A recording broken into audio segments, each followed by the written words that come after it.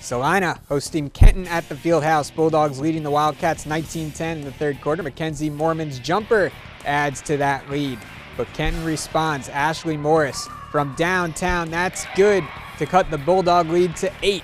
On the other end, off the Tris Dennis miss. Haley McGilvery on the offensive glass, the rebound and the putback, but Kenton fighting back. Morris again from deep. It's 23-16. Celina still leads. Good WBL early season matchup.